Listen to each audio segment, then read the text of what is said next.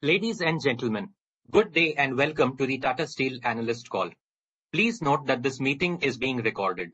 All the attendees' audio and video has been disabled from the backend and will be enabled subsequently. I would now like to hand the conference over to Ms. Samita Shah. Thank you and over to you, ma'am. Good afternoon to all our viewers in India, and a very good evening to those of you joining us from the Far East, and a good morning to our viewers from the West. On behalf of Tata Steel, I'm delighted to welcome you all to this call, particularly our shareholders and shareholders of Tata Steel Long Products. Thank you for taking the time out on this call to discuss our results for the fourth quarter of FY22. Our results, including a presentation explaining the performance, has been uploaded on our website, and hopefully many of you have had a chance to go through it. To discuss our results, we have with us our CEO and MD, Mr. T.V. Narendran, and our ED and CFO, Mr. Koushik Chatterjee. They will take you through our results and answer any questions you may have. Just before we move on, just want to inform you that on the audio queue, we will take questions on audio as well as chat. Please do type in your name, your email address, so that the operator can unmute your line. And of course, if you have chat questions, please type them in as well. As always, this entire discussion will be covered by the Safe Harbor Clause, which is on page 2 of our presentation. Thank you, and over to you, Narendran. Thank you, Samita. Good morning, good afternoon, and good evening, depending on where you're joining from. I'll make a few comments, hand over to Koushik, and then we'll be ready to answer the questions that you may have. So the pack is already there with all of you. As you know, commodities in general and steel markets in particular have been very volatile over the last quarter, and the ongoing Russia-Ukraine crisis coupled with the COVID wave in China obviously have added complexities to the supply chain. It has, of course, kept the demand-supply balance in some sense a bit volatile, but the reality is with Russian and Ukrainian steel out of the market, at least in Europe, we're seeing a certain tightness in the supply. The coking coal prices witnessed a renewed volatility with a steep rise followed by a decline towards the end of the quarter. They still remain at around $500, which is quite high considering what we've seen over the last many years and decades. With recovering demand in Europe and the US, steel prices in the Western markets rose sharply in the January to the March quarter. And in China, the lockdown on key markets had an impact on demand and led to a broadly stable steel prices. As a result, Western spot spreads have been elevated while Chinese steel spreads have softened. In India, the steel demand rose 4% quarter on quarter, and automotive production, especially in passenger and commercial vehicles, improved while the infrastructure construction goods witnessed steady growth. Against this backdrop, Tata Steel delivered record performance during the quarter and the year with strong performance across geographies. In India, our crude steel production crossed 19 million tons for the first time, with quarterly production being close to 5 million tons. Our deliveries at 5.12 million tons in the quarter were the highest ever. I'm happy to point out that in addition to higher volumes, we were able to also deliver better net realizations than our guidance. Against our guidance of a drop of around 3,500 rupees per ton, we were able to limit the drop to about 1,500 rupees a ton. The performance was broad-based with all segments doing well, and our market share in auto is now the highest. In branded products and retail also, we crossed 5.2 billion tons, and in the industrial products and projects segment and engineering segment, we crossed 6.3 million tons with a sustained focus on high-end sales. Our downstream portfolios across tubes, wires, tin plate, etc. is also expanding well. Just to give you a sense, we now sell over 1 million tons of tubes on the back of strong growth in structural and high-end sales. In fact, if those of you have seen the pack, the picture that you see on the front page of the pack is basically a steel structure. It's a tubular section which goes under the brand name Tata Structurer. It's a tribute to the Tata and the Tata Park in Jamshedpur. Moving to Europe, we've had a very good quarter and delivered strong performance with an EBITDA for the year exceeding 1.2 billion pounds. Deliveries were up 9% during the quarter compared to the third quarter. Steel prices remain elevated and our net realization quarter on quarter was higher by about 53 pounds per ton, which is better than both our guidance and the movement in the 1 month lagged Northwest Europe HRD spot price benchmark index. I have previously explained how our contract and product mix has meant that INR performance tends to be different from the benchmark. We have a different mix of long-term contracts. In fact, we have a different mix in Netherlands as compared to the UK. Netherlands is more dependent on the packaging and the auto sectors, and hence have a greater mix of long-term contracts. Previously, the improvements on our net realizations in Europe were lower than the benchmark, but the trend is now reversed, and the same is expected to continue in the next quarter as well. We remain watchful on input costs, including energy prices, in the near term.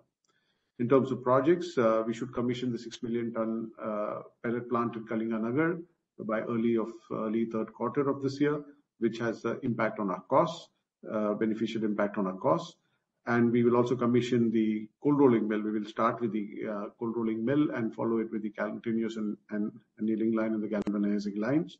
Again, the PLTCM, which is a cold rolling mill per se, should get commissioned by the third quarter of this financial year. In the next financial year, we will commission all the balance facilities in Kalinganagar.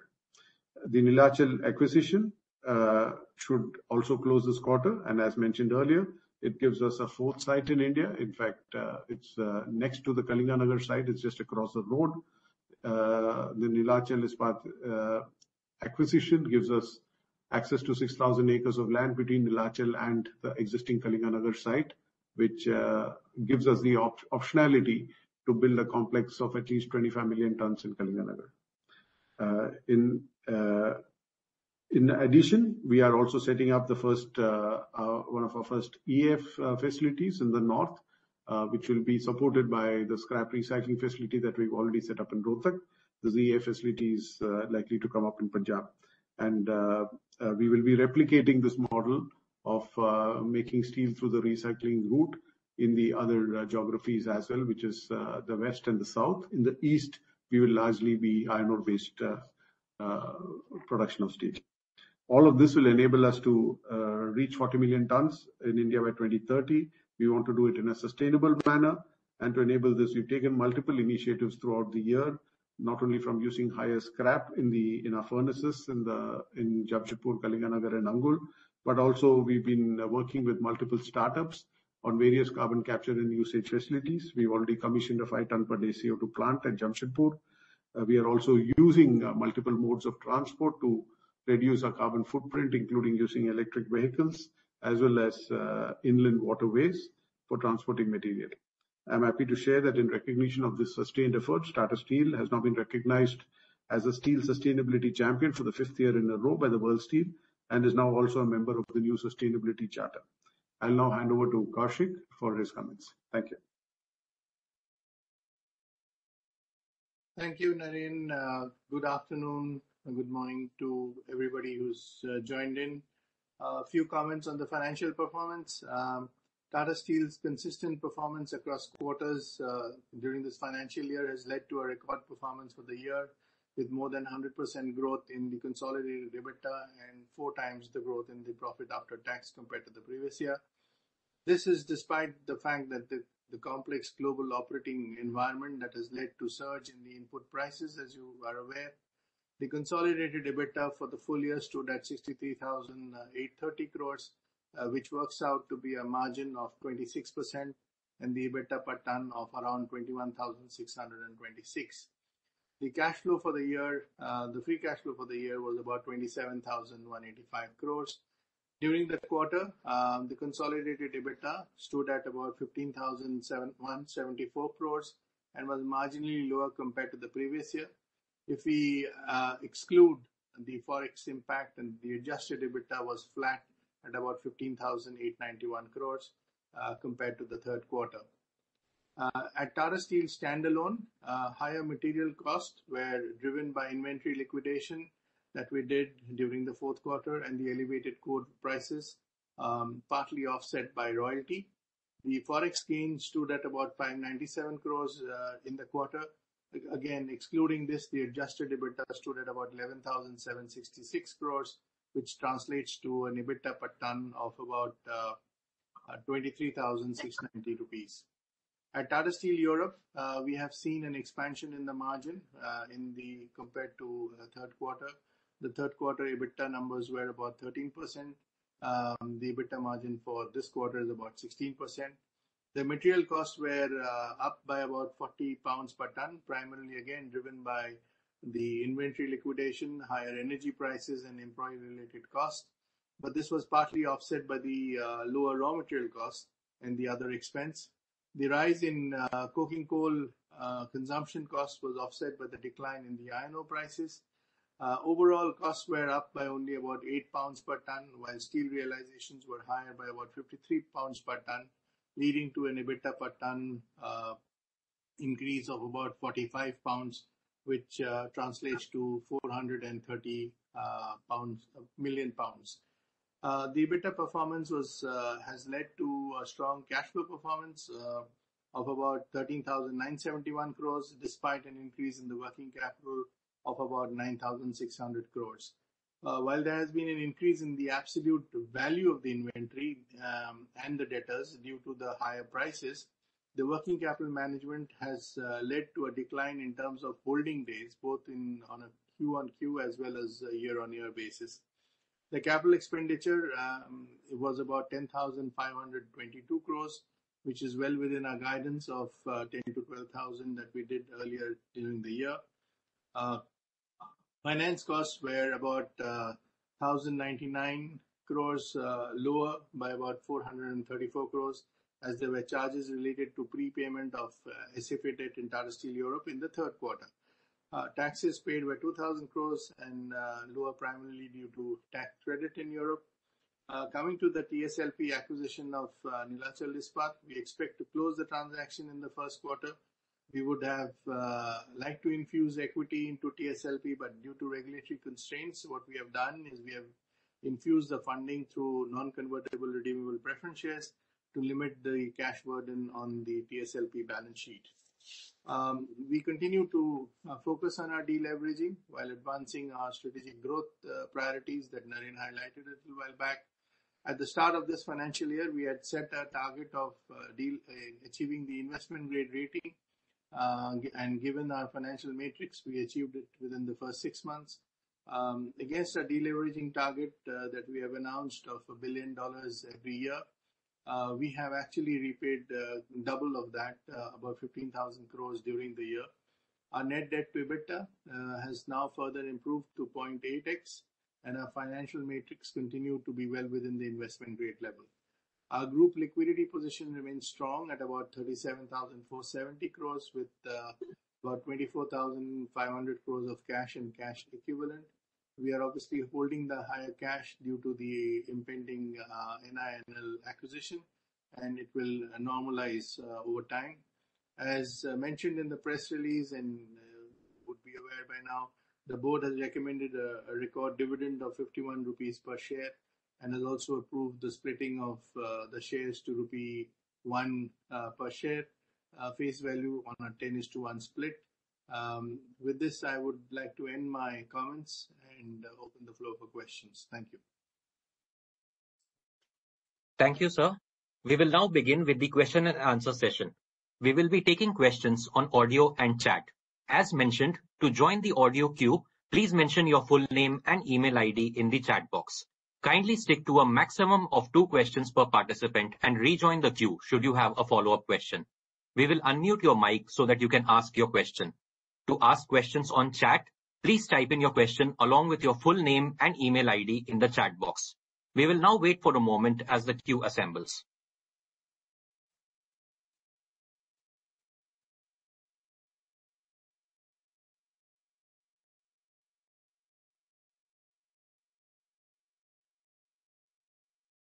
Our first question is from Amit Dixit of Edelweiss. Please go ahead.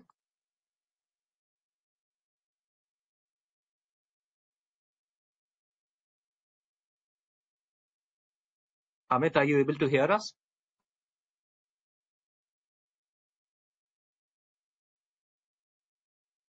It looks like we have lost our line with Amit. Yeah, sure, Amit, please go ahead. Yeah. Thanks for the opportunity, sir. I have 2 questions. The first one is on coking coal price. So what was the increase in coking coal price in TSE and Indian operations in Q4? And what is the kind of increase we expect in Q1 of this year? So that is the first question.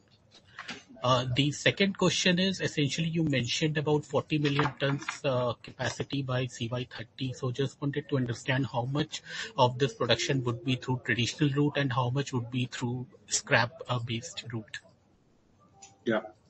So Amit, on your first question, basically in Q4, the coking coal price increase was about $50 compared to the previous quarter as far as India is concerned. And as far as Europe is concerned, it was about 50 euros per ton. Q4 compared to Q3. Q1 compared to Q4 in India, we expect to be about $100. And again in Europe, about 50 to 60 euros. That's the consumption cost impact I'm talking about, not the paying cost. It's largely what will flow through on the cost side. As far as 40 million tons is concerned, the first facility of about 0.75 million tons will be announced in the next few weeks and come up in the next 2 years. But we are looking at replicating this, and when you look at replicating it, you can replicate it very fast. So depending on the success of this model, we can scale very fast and add 1 million tons a year if we want. But we will take that call in the next 1 or 2 years, depending on how our facility performs. There seems to be a lot of echo and feedback in the call, so maybe I'll need to themselves. No, I could hear you, sir. I have more questions. I will get back in the queue. Thank you. Our next question is from Sumangal Nevatia of Kotak. Please go ahead.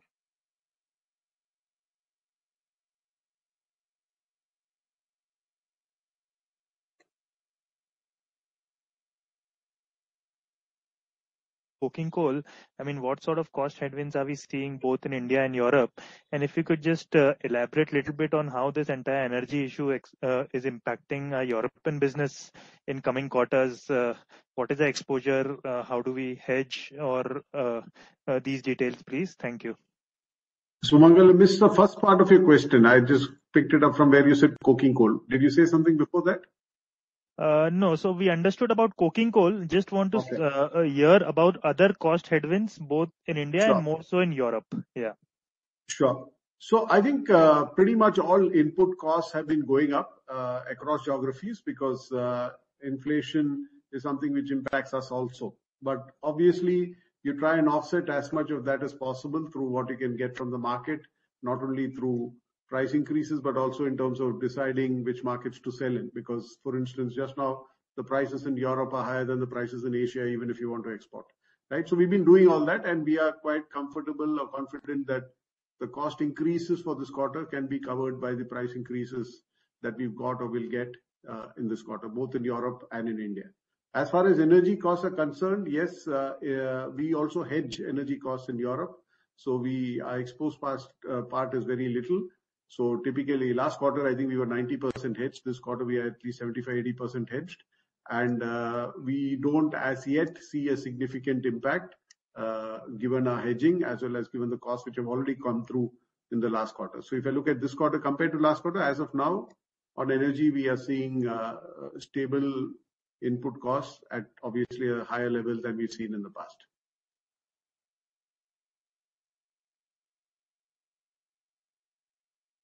The next question is from Pinakin Parekh. Please go ahead.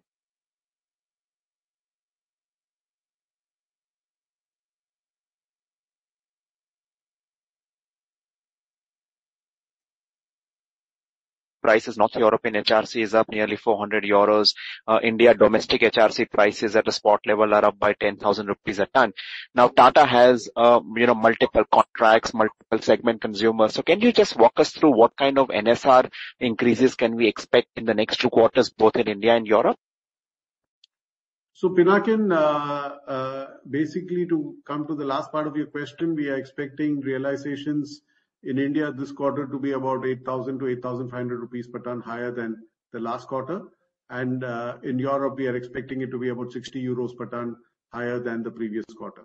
I am not yet going to give a guidance for next quarter. We'll do that closer to the end of But it would be fair to say that the NSR increase will not fully reflect the spot steel price increase, right?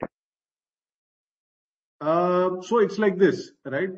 If you look at Europe, in Europe, the contracted prices, which we contracted again in November, December, the auto and the packaging contracts were actually higher than the spot prices of January. Okay, because we had got significant price increases which were closer to the spot prices of November, December, which were quite high. But now the spot prices in Europe have also gone up thanks to what's happening in Ukraine, and it's come close to our contracted prices. We had expected this year the spot prices to be less than the contracted prices. Last year, the contracted prices were lower than the spot prices. But today, where it stands is both the spot prices and the contracted prices are close to each other and are at a high level in Europe. As the spot prices, if and when they drop, you will see that impact, but 60 to 70% of Netherlands mix is more on long-term contracted prices. In UK, it's a bit less, maybe about 40% is on long-term contracted prices. So we are a little bit more riding with the wave as far as spot prices are concerned. In India, we are about 20 to 30% on contracts beyond a month. Those are largely the auto contracts, and those are still getting negotiated for H1, Q1 or H1. So those negotiations are going on. Thank you for this detailed answer. My second question is, if you go back to slide 9, where the company has laid out the plan till 2030. Now, existing capacity is 21 million tons, and the KP of 5 million tons will come through over the next 12 to 18 months. So that takes it to roughly 26 million tons. That leaves 14 million tons of capacity addition over the next 7 to 8 years. And some of it, as you have highlighted, would be electric arc furnace. Now the land for all this expansion is now already been acquired, whether it's Neelachal or Bhushan. So it's fair to say that the capex per ton should be lower than $1,000, which was the benchmark. So if we look at the remaining capacity addition of 14 million tons or so and assume a $750 a ton, that basically means that the growth capex should be ballpark $10 billion over the next 7 years or so. Now, obviously, it will not be linear. There will be years of more capex and less capex. But given where the balance sheet is today and given where steel cash flows are today, do you see that this growth capex at some point of time gets upsized far higher, or does Tata look at growth beyond steel given where the cash flows are? So I think where we are, like you said, given the optionalities, we are in a very comfortable place, right? So between Neelachal, we can take it from 1 million to 10 million during this decade. Kalinganagar, you can take it from 8 million to 16 million during the decade. Angul, you can take it from 5 million to 10 million during the decade. So we can choose where do we want to grow depending on what is the most optimal way to grow for us. In addition, we have the optionality to grow through these electric arc furnace units, and that is going to be capital light growth for us because we have partners who are willing to set up these facilities for us, because it's more about the ecosystem which we manage, the brand that we have and the distribution network that we have than in the assets that we create in that model. So we have an optionality to have capital light growth there. And if the first one operates well, then we can scale it up very fast. So the 40 million roadmap has multiple options. The options that I've just articulated can take us beyond 40. But so we have those optionalities and we will exercise whatever is the most capital efficient and the value accretive way to grow. As far as cash flows are concerned, as you can see, the India cash flows have always been strong. And as we scale up the India business, we believe that we can generate enough cash to take care of our growth without having to borrow. Right? In fact, as Kaushik said, we are basically confident that we can grow as well as deleverage at the same time. We are already investing in what we call knowledge intensive growth, which is basically new materials. We are already into fiber reinforced polymers. We are into medical materials. So basically, we are looking at materials which are more knowledge intensive than capital intensive. We are into graphene. These are all businesses which are scaling up. The revenues is already from pretty much close to zero of 2-3 years back is crossing 500 crores this year and will cross 4 digits in the near future.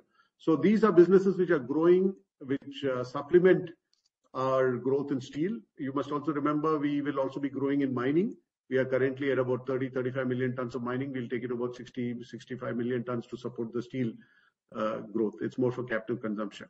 So I think we feel that keeping the balance sheet health intact, we can continue to grow in India from the cash flows that we generate in India. and that will help us realize our ambitions. So as of now, this is the plan. Kaushik, I don't know if you want to supplement. No, I think you've said it all. I think all that in one single sentence. I would just tell Pinakin that yes, there is a realistic expectation for upscaling the capital allocation and growth in the coming years, and most of these are getting finalized as far as specific execution plan is concerned. So we have started this year with a allocation guidance of 12,000 crores, but we will review it in the first 6 months and come back and see as to what there is an upside bias potentially to accelerate some of the growth projects. Understood. Thank you very much for this. Before we take the next question, I would like to inform the participants to please limit your audio questions to 2 per participant. I would also request you to please keep your background clear to avoid any disturbance. Should you have a follow-up question, you are requested to rejoin the queue or post it in the chat box. The next question is from Abhijit Mitra of ICICI Securities. Please go ahead. Yeah, I hope I'm audible. Yeah. Yeah. So first question is on shareholder return. So any framework that we should look at it? I mean, it's great to see 51 rupees in dividend this year, but what's the framework to look at it? Should we sort of take this payout ratio, or because clearly, over the next couple of years, it seems like your cash flow generation would be much higher than probably what you can probably allocate towards your growth capital projects. So any framework that you can give on that? That's my first question. And second question is a bit offbeat and probably to Mr. Narendran. And given your air separation units in Jamshedpur and Kalinganagar, is there any possibility to sort of look at production of these inert gases like neon and others? Have you sort of looked at it? Any thoughts on that would be great. Thanks. Sure. So I'll answer the second one and let Kaushik answer the first one. So we did, when I heard that neon gas is basically made in steel plants in Ukraine, that was one of the first things we looked at to see that is there something that can be done there. But actually what we understood is, it calls for significant investment because the separation units that we use for currently oxygen, nitrogen, etc. in a steel plant, you need to have one which is in some sense far bigger in intensity or capacity, however you describe it. It needs to do a lot more to get neon out of it. And I understand the economic value is not there so much. Just now there is a shortage. So typically in Ukraine also it has been a government supported initiative. And obviously they had a lot of spare capacity which they leveraged, and there was a government support, and hence you have a strong production of neon. So it doesn't really make commercial sense as far as we know. Just now maybe, but that's only as long as there's no neon gas coming out of Ukraine. So we did look at that, but for now we are not pursuing it. Kaushik? I think you would have seen last year also we scaled up our payout and the dividend percentage and also the dividend per share to 25 rupees, which was one of the highest in recent history. I think as we are basically triangulating the capital allocation between deleveraging, return to shareholders, and growth capex. So I think that's the triangulation. I think the heavy lifting on the deleveraging has happened. We continue on the same journey of $1 billion every year. We've been overperforming in the last few years. Therefore, it is important now to look at the return to shareholders commensurate with earnings, and that's being addressed this year. Our stated policy has been 50% of the PAT, up to 50%. That's been the ceiling, but we've been progressing on that basis. Good thing is our consolidated earnings is what is being focused on, and this year are on a standalone basis. We have been about 19-20%. We'll continue to look at this to A, be consistent, and B, to be commensurate with the earnings, and 3, to also prioritize the future value of the company, which is through the growth capex. So it's not a simple formula, but it's effectively a triangulation of priorities and ensuring that we can optimize on the same. So that's a approach that we are taking, and we'll continue to consistently apply that approach in the future. Sure, thanks. That's all from us. The next question is from Vishal of Motilal Oswal. Please go ahead.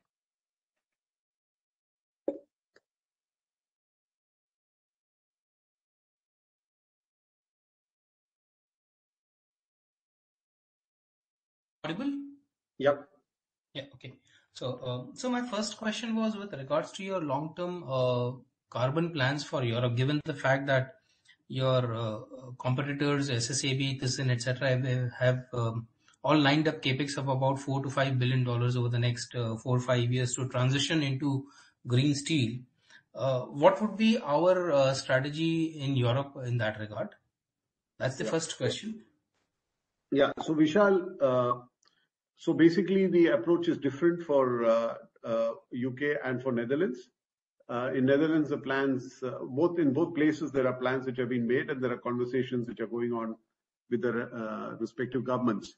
So in Netherlands, the roadmap that we've already articulated in some sense is about transitioning from coal to gas to hydrogen, right? But the starting point is there needs to be gas available in plenty and at the right price, which was there. But now with what's happening with Ukraine and Russia and the calls that the European governments are going to take, we are waiting to see what their plan is, because Netherlands does depend on Russian gas, and I think it's about 30 to 40% of the gas used in the Netherlands comes from Russia. So we're waiting to see what that happens. There is a view in Europe that they may transition faster into hydrogen. So we'll wait and see what happens and then decide our plans. So we do have the plans already in place, and I think the cash flows that we are generating in Netherlands will be used to support this transition. And I think the Dutch business is generating the EBITDAs, and the cash will generate the cash that we feel should support this transition. Of course, we will also look at certainty and support from the government, if not in capex and opex. As far as UK is concerned, the transition plan is more around making better use of the scrap that is available in the UK. UK is one of those countries which export scrap. So how can you again transition into a process route which uses more scrap? But unlike in Netherlands, where the existing business can support the transition, in UK the transition cannot happen unless it's supported by the government. So that's a conversation going on with the government. So we will, move ahead based on how we are progressing in these conversations. In the meanwhile, at least as far as Netherlands is concerned, we will continue to build the corpus that is required for the transition. Thank you very much for this elaborate answer, sir. So my second question was with regard to the steel cycle. Now, we have been looking at never like before steel prices in Europe, in the Asian markets, but China has started slowing down, and it's not known whether and how much of stimulus they will do. So in that scenario, do you think it would be more prudent to bring down the leverage or the absolute debt levels significantly low before embarking on the growth capex? Because once we commit to a growth capex, beyond a certain point in time, we enter into a point of no return. So the capex has to be committed. And overall, in the past cycles also, we have seen steel companies have committed to large amount of growth capex at the peak of the cycle, and after the cycle has turned around, that has been very difficult in managing the debt subsequently. So just wanted your thoughts on how do we think, because steel is a cycle, the prices will never stay at the current levels for a long time. It has to come down. So Vishal, I just want to respond with 2-3 points. One is at a very fundamental level, the steel industry is structurally in a different place, right? So I'm not saying steel prices will stay at this level forever, but the disruptors of the past, which has largely been significant capacity being added, which was happening in China, 50-60 million tons of capacity was being added a year in 10 years back or 15 years back. And secondly, exports out of China was the biggest disruptor.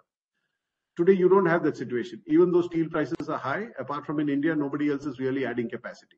Okay, so the supply-demand imbalance that is created by a lot of capacity coming quickly on stream will not happen. And no other country will be able to add capacity as fast as China did. Even if India wants to add 50 million tons a year, it won't be able to. Right? So to me, that is one change from the past when steel prices were high. The second fact is a lot of capital is being invested to transition to green. So steel companies, the operating costs of steel companies are also going up, not only because of input costs, but also because of capex being spent, as you asked, or it was asked earlier in this call, of others spending capex. So there is a bit of a down kind of a bottom below which steel companies will not be motivated to sell steel prices, and with China not being a big exporter at cheap prices, there is nobody else who's disruptor. The other big disrupt, to some extent, low prices were available from Ukraine and Russia, and that is also not there. The third point I want to make is, when you look at steel companies growing, when it's inorganic growth, there's a lot of money spent in a short period of time, and then if the steel cycle turns, you struggle. When you're doing organic growth, you have an option, which we did. For instance, that's what we did in Kalinganagar. We slowed down the project when we felt that there is a need to focus more on deleveraging after the Bhushan acquisition. So we did that and brought down our debt, and now today we are able to ramp up. So we have that optionality. Even if we start projects in the multiple sites that we have an optionality to slow it down if we feel that things are not going the way we see it. But having said that, given that the India business is double the size it was 5 years back or 10 years back and is continuing to grow, the cash flows that you will generate in a down cycle for Tata Steel is going to be much higher than it was in the past. Even in the lowest point of the last cycle, the EBITDA margin of the steel business in India was 20%. Okay, so now the base on which you're generating 20% EBITDA margin is doubled and is increasing. So from a structural point of view, Tata Steel is also in a very different place than it was 5 years back or 7-8 years back. And that's what gives us the confidence that we should be able to grow without adding to our debt, and we can pace our growth well because we have multiple sites and optionalities available. Yeah. So just to follow up on this, you mentioned that there is no more capacity addition happening, and therefore there is no such disruptor. But at the same time, the counterpoint over here, what we also hear is that the consumption has also slowed down significantly, not only in China but across the world, and therefore, but the mills which are already have been commissioned over the last decade or two continue to churn out the same amount of steel. So therefore, on one hand, while there are no more additional capacities being built, the existing capacities themselves are sufficient enough to flood the market. So just wanted to from that line. So Vishal, basically, if you see the World Steel Association forecast, the steel consumption is forecasted to continue to grow, but where it is growing is changing. The growth outside China is today more than the growth in China. Okay, so China's pretty flat growth, but also we should keep in mind if China grows 1%, that itself is 8-10 million tons. So that's the kind of thing which is happening today, and so we are not seeing, and a lot of capacities which you see are coming up even in China, electric arc furnace capacities replacing the smaller blast furnaces, the induction furnaces which they closed. So that's why China's exports is stuck at 4-5 million tons for the last few years, right? It's not increasing, right? Even if consumption has not been growing so much, but consumption is still at 950 million tons and billion tons. In India, the consumption is growing. In Southeast Asia, it's growing. Africa has not even started. It's 1 billion people consuming 40 million tons of steel, right? So, and a lot of, consumption yet to come in many other parts of the world. So there is a view that, if you see the World Steel long-term forecast, the steel consumption is going to continue to grow. And like I said, capacity addition is nowhere near what was happening when China was growing, right? So that's where, we can debate this point, but we feel that the situation is different today than it was 15 years back. If I may just add to your previous question, Vishal, I think the other point, since you started the point by saying why not deleverage more, so at no point are we saying that we have stopped deleveraging. We are saying that we'll continue our deleveraging path.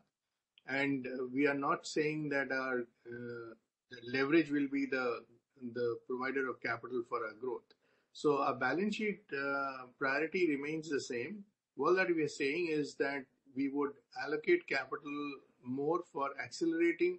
First priority is to complete Kalinganagar, which helps us to complete our existing project, and then look at an upward bias, taking all the factors. So I'm just replying or adding to what I replied to Abhijit, saying it's a triangulation of deleveraging, return to shareholders, as well as capex, because there is a need to continue to grow capacity competitively, looking at new technologies and looking at different business models. And that builds in a lot more sustainability to Tata Steel in the future. And I think that is something that we would continue to focus on. So it's not that it's one or the other. It is a combination of and balancing of priorities. Is from Prashant KP of Daulat Capital. Please go ahead.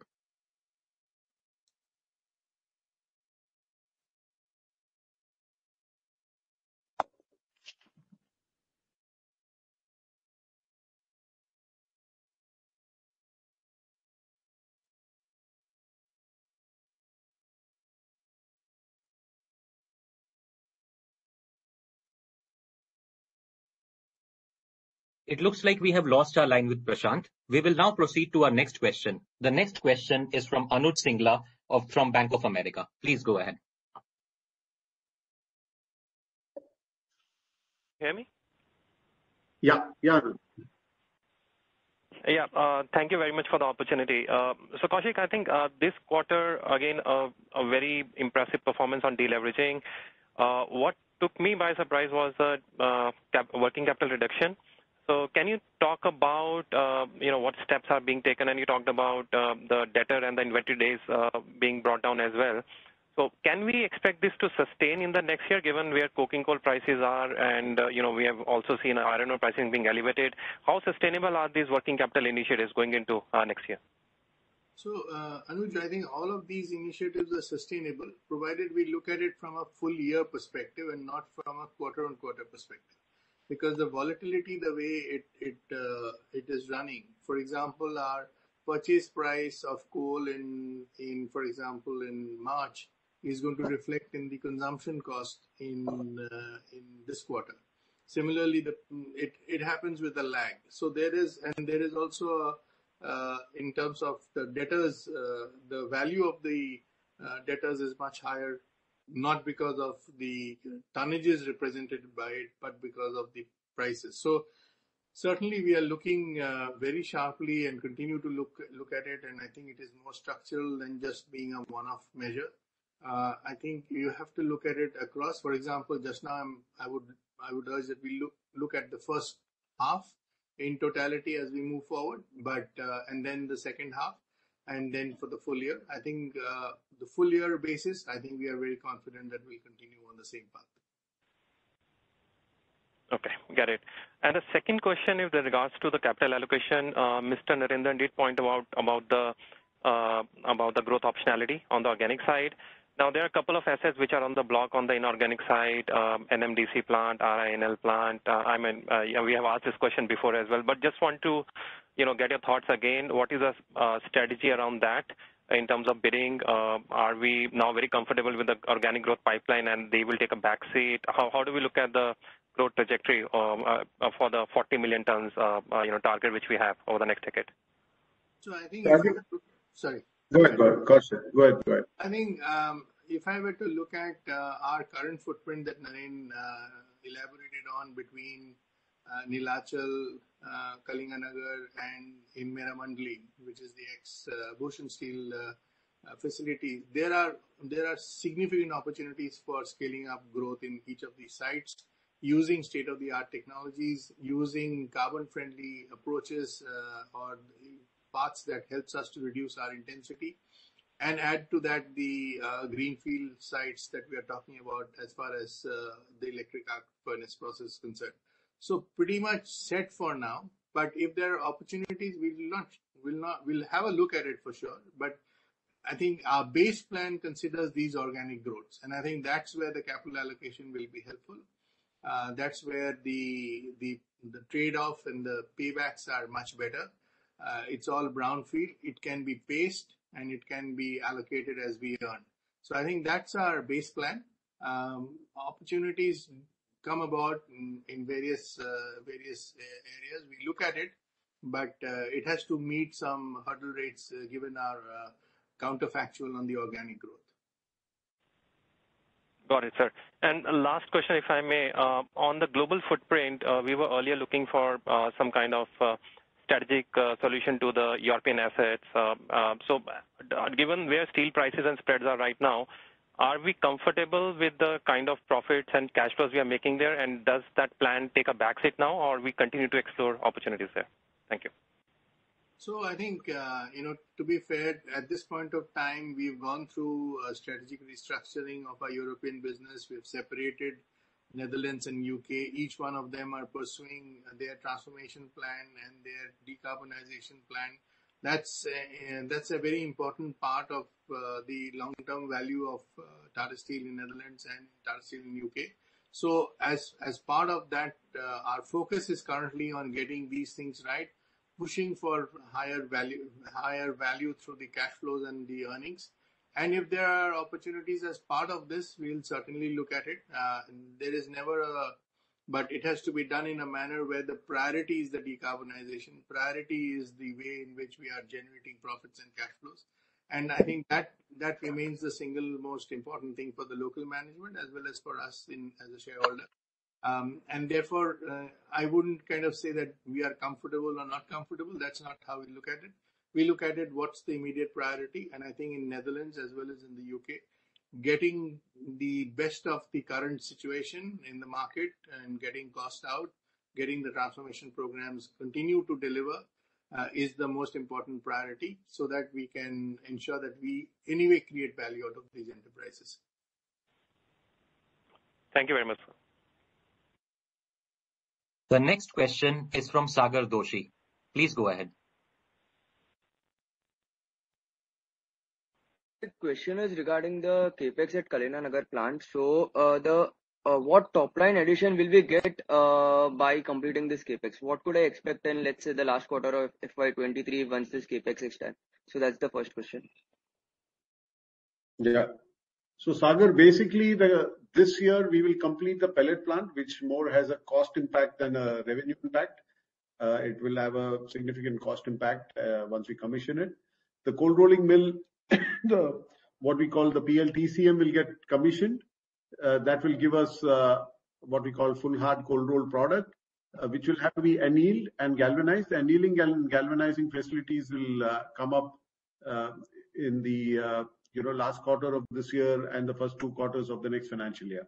So the revenue side impact will be felt more in FY24 than in FY23. In FY23, we'll start realizing the cost benefits of Kalinganagar, and the full revenue impacts will start flowing through from the subsequent years when the blast furnace is up and you have 5 million tons additional production in place. Okay, got it. Also, just one more thing on coking coal. As we see that it's increase in the price has escalated. So, how much of the coking coal requirements that we have is let's say sourced in-house, and how much we need to buy from outside? So, what's the ratio? And do we have any steps to increase our in-house production at this stage? So the in-house in India, it's 25% in-house, 75% bought out. In Europe, it's of course 100% bought out. In India, we are planning to increase our capacity, double our capacity, but because our steel production is also going to double, the percentages will be in the 20 to 25%. Okay, thank you, sir. I would now like to hand over the conference to Ms. Shah for the chat questions. Over to you, ma'am. Yeah, thank you, Kinshu. I think we have a number of chat questions, and let's try and answer as many as we can. The first question is on the recent coal shortage in India. Is there any impact on operations of customer operations and orders? Naren, would you like to take this? Yeah. So, what we buy is largely metallurgical coal, which we import. So there we are not impacted by the coal shortage. But the DRI operations that we have in Bhushan, erstwhile Bhushan, which is what we call Tata Steel Veeramandali, and the Gamharia operations, which is the Tata Steel Long Products operation, buys DRI. That also we import a lot from South Africa, etc. So there is sometimes a bit of a, I wouldn't say available. I mean, it's a challenge. That's all. It's not that we have to shut down the operations because coal is not available. As far as the customers are concerned, I think wherever the states there are power cuts, yes, some of the customers are impacted, but it also impacts producers because a lot of secondary steel producers are also dependent on power supply. So as of now, we are not seeing the demand impact significant or material. So it's something we are watching, but not yet having a direct impact on us. Yeah, thank you. There are a couple of questions on our guidance on sales. So this is for FY23 for Tata Steel in general. And there's also a question on NINL in terms of sales from NINL expected in this year. So the guidance on sales for this year is without NINL is about 500,000 tons more because we are pretty much running full out across all our capacity. So till the 5 million tons comes out of Kalinganagar, whatever incremental sales we do is more through debottlenecking. Of course, there will be significant value addition once a cold rolling mill comes in Kalinganagar because that's adding value to the existing sales mix. We will, of course, continue to enrich the sales mix also through more sales to the more value accretive segment. So all that continues. As far as Neelachal is concerned, the capacity is 1 million tons, but the plant has not been operational for the last 2 years. We are confident that we can get the plant started, at least the blast furnace started within 3 months of getting ownership of the facilities, which we hope to have during this quarter. And the coke ovens there will need a bit more time. But by the end of this financial year, we hope to be operating at the rate, which is 100,000 tons, 80 to 100,000 tons a month. How much of production will we have during the year? I think we'll be in a better position to give that guidance once we have ownership of the place. I think when we do the Q1 call, maybe we'll be able to give you a more specific guidance. Thank you. A couple of questions on the financials. First one is, what is the net debt target for FY23 and 24? I think you answered that question, but I think it's coming consistently. So maybe you just want to re-clarify.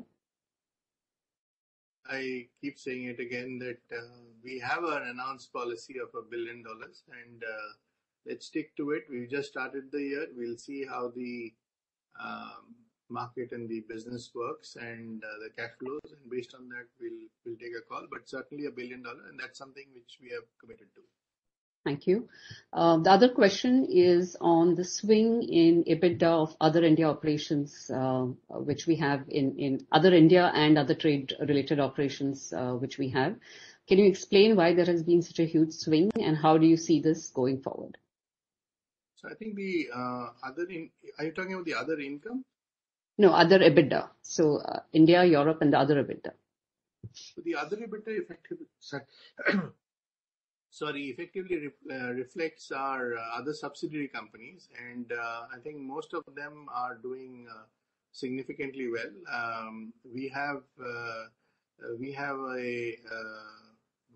apart from 1 or 2 companies, I think most of them have performed well, and I think consistently we should have an additional other income from subsidiaries, which would continue to beef up our consolidated EBITDA. Thank you. There is a question which we have on Russia. What is the rationale behind cutting ties with Russia for Indian operations, especially when their coking coal can be procured at a discount at a time when coking coal costs are at a record peak and have squeezed margins? Yeah. So I think, obviously there were operational issues and other complexities because we are a global company operating across footprints. Certainly in Europe, we couldn't be buying from Russia, and in India also it was not that we were buying significant volumes, and there was also lack of clarity in between on how can we transact. And as a company and a part of a group which has a global footprint, a call was taken that we will not be transacting with Russia for now. Also, we use the procurement always on a value in use basis. So, and given our long contracts and supplier relationships with their existing suppliers, it was a prudent thing to do.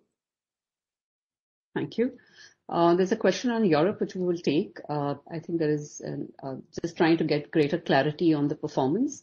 So it says, in terms of operations, what has really driven Q on Q profitability for Europe? Because realizations did not move materially as the EBITDA per ton, because there was a steep hike in all cost items. Was the offset on iron ore Q on Q decline so material? So there was about 100 million pounds lower on cost of raw materials, which is essentially because the lower cost of iron ore offset the higher cost of coal, and that's been one of the areas. The liquidation of inventory, which was there, is the other element. But actually, the prices have also increased. So I'm not sure why they're saying that the revenues have not increased, because the contracted prices have been reflected. The contracts which were renewed in December and the third quarter have fully reflected in the fourth quarter. So I think it's been a spread increase which reflected in the EBITDA increase. Yeah, thank you. There are a couple of questions on the subsidiaries. So the first question is on Tata Steel Long Products. Is there a business case to merge Tata Steel Long Products with Tata Steel post the changes in the MMDRA, which are leading to a higher royalty incidence on Tata Steel Long Products? And the second question is a request for an update on the merger with Tata Metallics. I think last time we had said we are reviewing it. So the question is on an update on the same. So as far as the first one is concerned, we continue to look at options as to what is best to avoid any value leakage. There are other operating models that we are also evaluating, which if it is economically viable, will be implemented. Tata Steel Long Products, as everyone knows, is also the company which bid for NINL, and there are certain restrictions at this point of time as part of the process to do any corporate actions. We will continuously review it, which is also indicative of the Tata Metallics merger process, because the entity which was used for valuation at that point of time is very different at this point of time. So therefore, we are looking at all of this. It's taking a bit of time because we first want to close the NINL and then take a call on the whole consolidation play for the long products and other subsidiaries. Thank you. There is a question on our performance on EBITDA per ton. As everybody knows, we don't give a guidance, but I think maybe a slightly more deeper flavor. So the question is, we expect in Q1 the NRs we have indicated will increase by around 8,500 per ton, but we also say that coking coal consumption costs to increase by about $100. So is it fair to assume that the EBITDA per ton sequentially can be maintained? Yes. Answer is yes. Thank you. And I think we'll take one more chat question before moving back to audio. So the question is, do you have any update or any targets in terms of revenues for your new material businesses, the graphene, ceramics, etc.? And similarly, do you have a target for your downstream revenues by 2025? So the new materials business has crossed 500 crores, and we expect it to cross about 1,000 crores over the next few years. We've just invested in medical materials, which we think is a great hydroxyapatite and things like that, which we think has great potential for growth because a lot of it is imported today.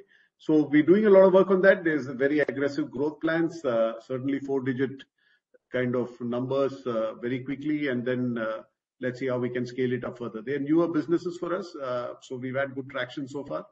So at one point in time, we were chasing 10% of our revenues from new materials, but since then, our own existing revenues have gone up very significantly. So we will revisit that, but the ambition is there.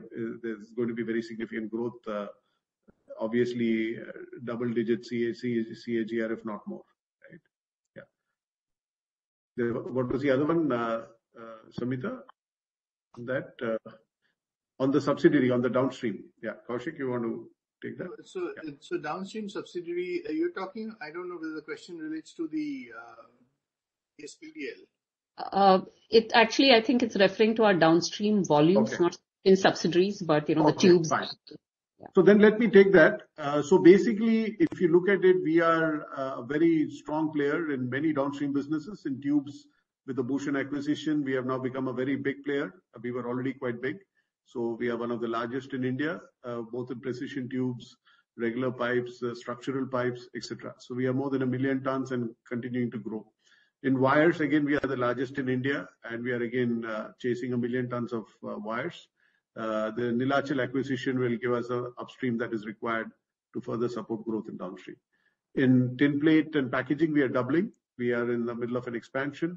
In galvanized products also, we are significantly expanding with Kalinganagar. The Bhushan acquisition will also help us grow the color-coated footprint that we have, which will also more than double. Currently, we are on the joint venture with BlueScope, but this facility together with that more than doubles our footprint in coated products. So pretty much in all the downstream businesses we are in. In addition, of course, we are moving more and more into solutions, whether it is nest-in solutions, which is again a business which is doubling every year, which is now, and also our doors, windows, those kind of solutions for the house builder with whom we already have a relationship. Again, this is a business, all these businesses have grown to about 500 crores now, and again, will cross 1,000 crores very quickly. So we believe that going more downstream, going more into solutions will help us ride the cyclicality much better. Thank you. I think there are a couple of questions which I will just take and then move back to audio. So I think some clarity in terms of NR increase. I think India, we've said, in Europe as well, but seems to be a lot of questions. So maybe just a flavor of what we expect on the NR side in Europe particularly. About 60 euros a ton, Q1 compared to Q4. And in India, we said about 8,000 to 8,500 rupees per ton, Q1 compared to Q4. Thank you. With this, we will go back to audio questions, and over to you, Kinshuk. Thank you, ma'am. The next question is from Ritesh Shah of Investec. Please go ahead.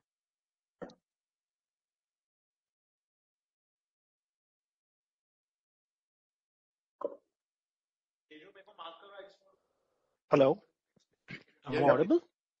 Yes. Yeah, hi. So I had a couple of questions. First was any timelines on the relining of the furnace for Tata Steel Netherlands? And will it have any impact on volumes? How should one look at the capex related to that? That's one. And secondly, you also did indicate about moving from coal to gas to hydrogen. What are the timelines that we are looking at, and how should one understand this in a better way if one is taking a 3 to 5 year call on the company? So as far as Netherlands is concerned, the blast furnace 6 is actually due for a reline. It was due some time back, and we've extended it as much as possible. It's being prepared for a reline sometime next year.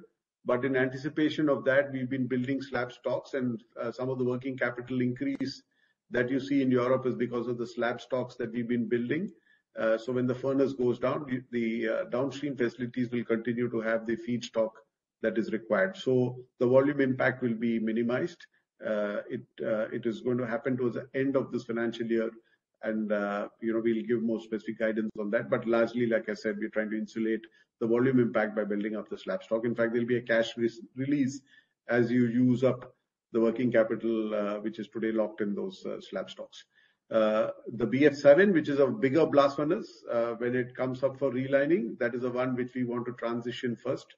But again, that needs to now be reconciled with the gas situation in Europe, and whether the gas that was available earlier is going to continue to be available given this issue between EU and Russia as far as gas supplies is concerned. So we'll take that call.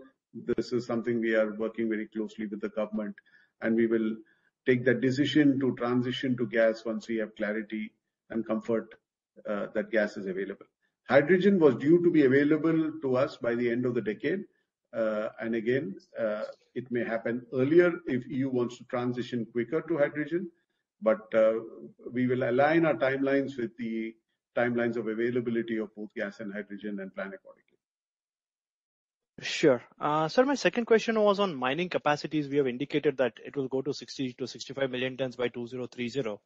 I think we already have the growth optionality to put more into the market. So how should one look at merchant sales, say 3 years, 5 years out? Because that's one variable which we do not capture in our models. So as far as iron ore is concerned, we have two kinds of mines with us. The ones which we have from the past, which are captive mines. There is an optionality if you are fully meeting your requirements to sell some at a higher premium, etc. But today, the rate at which you're building steel capacity, I think the mining capacity is just about able to keep pace with it. The second one is what we bid and won, and we have deliberately bid for what are more greenfield mines, which takes a few years to develop, because we wanted that capacity to be in place as we come closer to 2030 when our existing mines will go up for auction. So we may not have much available to sell in the market apart from some fines, etc. Out of some of the mines. So it's not going to be very material to the merchant mine opportunity is not going to be very material for us, at least for the next few years.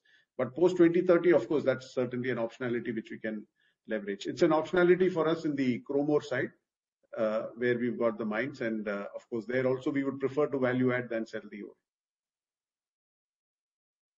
The next question is from Indrajit Agarwal of CLSA. Please go ahead.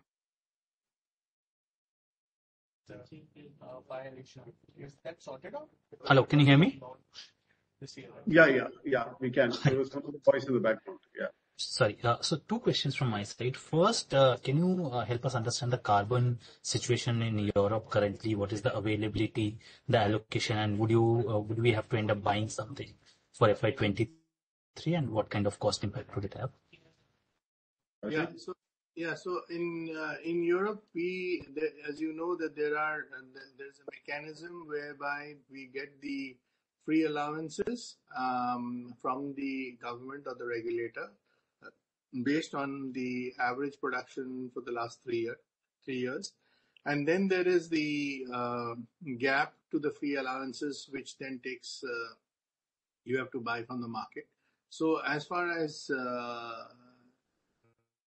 Netherlands and UK are concerned, in Netherlands in particular, we produce about, say, liquid steel of 6.9 million tons, and therefore there is an emission of about 12 million tons. And the allocation is about, say, 10 million tons. So there is a gap of 2 to 2.3 million tons, and that's something that is built into the plan to purchase from the market. The EU ETS price, and I'm talking about last year's numbers, and the EU ETS price has gone up to, say, 80 euros per ton. So that's been factored in the performance that you see in the year. And typically that's something that will continue for the future, and which is why the decarbonization is going to work. So we expect a gap of about 1.5 million to 2 million tons in Europe, in Netherlands, and also in the UK. And that's the part that you have to buy from the market to kind of meet the requirements. There are ways in which you can mitigate it or spread it over time, because you also get free allowances ahead of the usage, and that's why you would see us working to optimize that model. But fundamentally, we have a gap to the free allowances, and over a period of time, these free allowances, somewhere around 2030 to 32 or 33, will eventually come down. So by which time we must have our configuration ready, where we don't depend on the external purchase. Sure, thank you. That's helpful. Secondly, can you throw some light on how European steel demand has been, particularly given the sharp rise in prices over there? Are you seeing some pushbacks in terms of demand getting weaker gradually? I think the demand has been quite strong, actually. The challenge has been more with the auto sector, because they've struggled a bit because of semiconductor issues, etc. But otherwise, so far, the demand has not been an issue. In fact, what's also happening is on the supply side, as you know, Russia and Ukraine are no longer in the European market, and that has created a gap on the supply side, which is why the prices in Europe shot up sharply. So the demand-supply balance is there. It's not disrupted. Sure. One last question, if I may. You highlighted about several EAF-based capacity expansion in India, particularly the northern and western side. How confident are you on the scrap availability or the raw material availability in domestically? Or do you think you will have to bank a lot on imports for that? So currently, the thinking is more to leverage what is available domestically. We believe that the scrap collection and recycling ecosystem in India, can be better organized. And also the ELV and end-of-life vehicle thing which is coming in is also going to generate a lot of scrap. So we will partner with dismantlers. Auto companies are themselves setting up dismantling facilities. We are not interested in dismantling, but the steel component of the car is something we are interested in. And so we will tie up with dismantlers, take the scrap. In addition to that, there is prompt scrap which is generated from manufacturing practices. So we will set up the scrap processing centers closer to where we feel scrap will be generated, and hence the first one in Rohtak. And we are looking at other sites in the west and south where scrap is being generated. The whole approach is about collecting the scrap, melting it, rolling it, casting it, fabricating it, etc., and selling it within the same vicinity. So not only do you produce steel through a more carbon efficient route, the carbon footprint of the whole supply chain is also minimized because there's not much of movement of either the input or the output. So that's a model. We believe it's going to be important to have a more carbon efficient footprint going forward. And it's easier for us to scale up faster once we get the model and the operations right. Before we take the next question, I would like to remind the participants to please limit your audio questions to 2 per participant. Should you have a follow-up question, we request you to please rejoin the queue or post it in the chat box. The next question is from Kirtan Mehta of BOB Capital. Please go ahead. Me? Yes, please. Yeah. I had a sort of question on the NINL. You have indicated that your first priority is to sort of take it up to a rated volume of 1 million ton, and in the longer term, there is an optionality to increase it to 10 million ton. Would it be possible to share the options that you would be considering to develop your long products portfolio at this point of time? What could come over next 2-3 years? So, Chetan, there are a few things which are happening. One is there's already a project ongoing to add a rolling mill to the what is called Tata Steel Long Products. That will add about 400,000 tons of rolling capacity because we have steel making capacity which is not fully utilized. So we can leverage that. That is one thing which is going on, and it will help us supply steels to the passenger car industry, forging quality steels to the passenger car industry. The second one is Neelachal. Neelachal, like I said, has a footprint of about 1 million tons currently, and we can very quickly ramp it up to 4 million tons. It will all be long products. All the Neelachal expansion will be long products, just like expansion in Kalinganagar or Angul or Meramandali will be flat products. So, yeah, Meramandali and Angul is the same place. So, the long products opportunities are threefold. One is value addition in existing Tata Steel long products. Two is the electric arc furnace facility, which we talked about, and using scrap recycling. And the third is the Neelachal expansion. So these are the three opportunities that we will pursue for long products growth. Right. And on long products at Neelachal, to take it up to 4 million ton, what level of capex would it require? Some initial color? So it is like building any greenfield site. It will of course be a bit less because it's long products. Normally the flat products cost is much higher. So if you're looking at adding about 4 million tons, maybe about 20-25,000 crores is what we think. But we will come to a better estimate once we get into the site and do a more detailed analysis. The next question is from Anupam Gupta of IIFL. Please go ahead.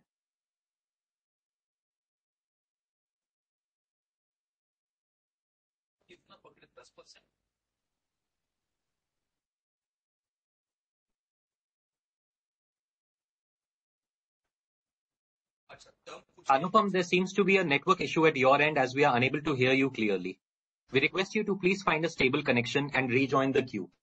We will now move to Kamlesh Bhagmar from Prabhudas Lilladher. Please go ahead. Thanks for the opportunity. Kaushik sir, one question for you, sir. Like, say, how much spending is left on KPO projects as phase 2? I believe it was 23,500 crore, which we had to plan spend on that expansion. But how much is left now, till now, sir?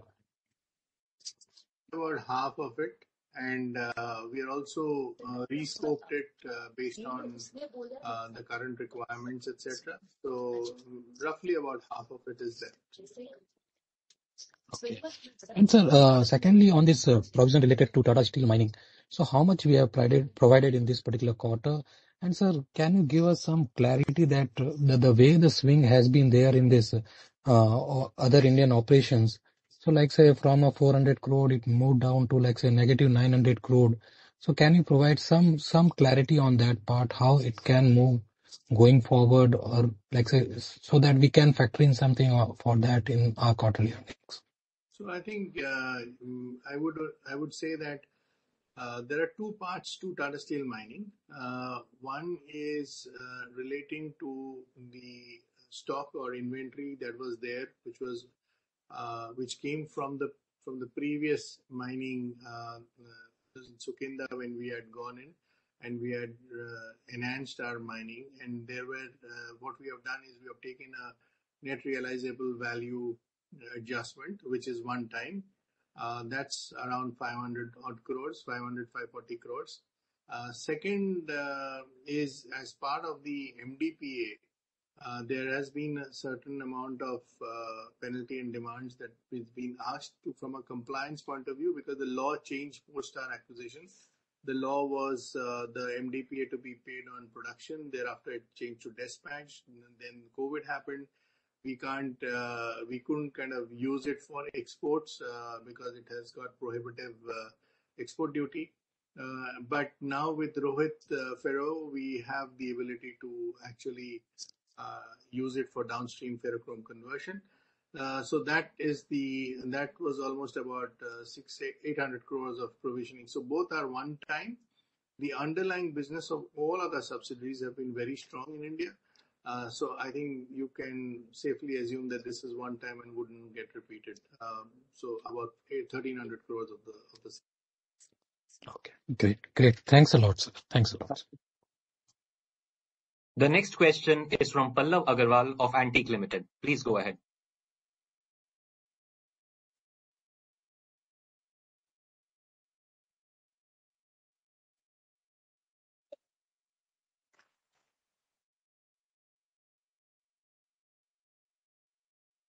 It looks like we have lost our line with Pallav. We will now proceed to our next question. The next question is from Ashish Kejriwal of Centrum. Please go ahead.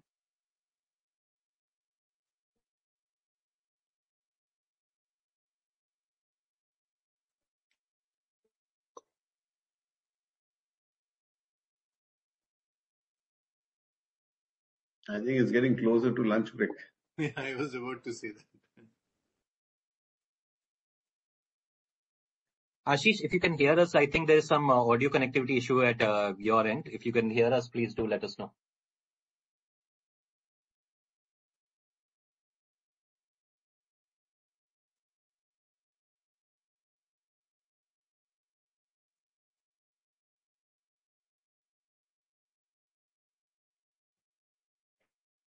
There's a connectivity issue. So I think with that, we will end the call.